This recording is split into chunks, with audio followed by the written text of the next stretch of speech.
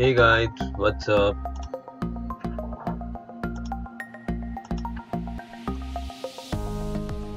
Part 8, question 13.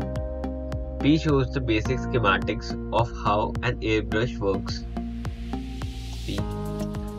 In the options, the green sections are series.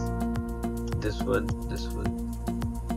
Of these options, which of the design concepts of an airbrush will work continuously until the liquid in the container is exhausted up to the dotted line?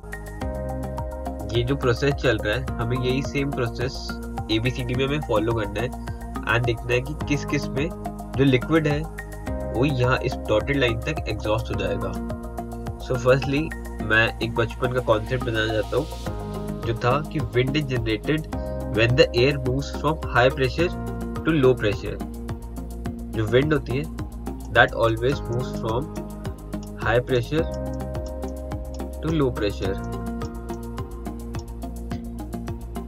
ये आपने सबको पता ही होगा। सो इसमें P में जैसे हम यहाँ से एयर ब्लो कर रहे हैं सो यहाँ पे क्रिएट हो रहा है रिलेटिवली लो प्रेशर एंड यहाँ पे प्रेशर ज़्यादा क्रिएट हो रहा है। बिकॉज ऑफ दैट लिक्विड जो है वो अंदर से फ्लो करके बाहर निकल रहा है। तो हम A ऑप्शन पे आते हैं।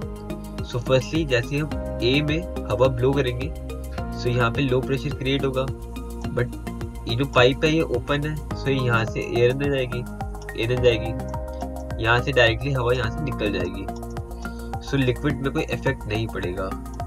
सो A तो आंसर हो ही नहीं सकता। सो ऑप्शन B में जैसे हम यहाँ से एयर ब्लो करेंगे सो यहाँ पे लो प्रेशर क्रिएट हो जाएगा। सो यहाँ से प्रेशर एक्सर्ट होगा प्लस यहाँ से प्रेशर एक्सर्ट होगा।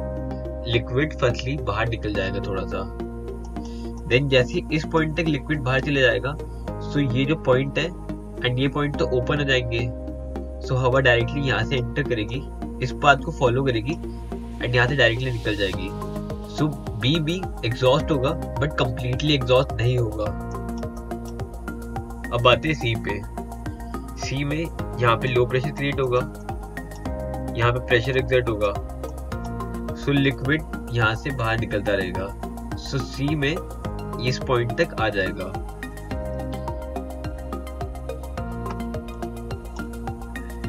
जो D है that is very similar with C।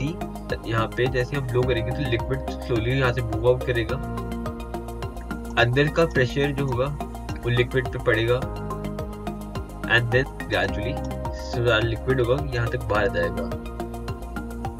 तो D भी हमारा आंसर है। Thank you for watching. Piece.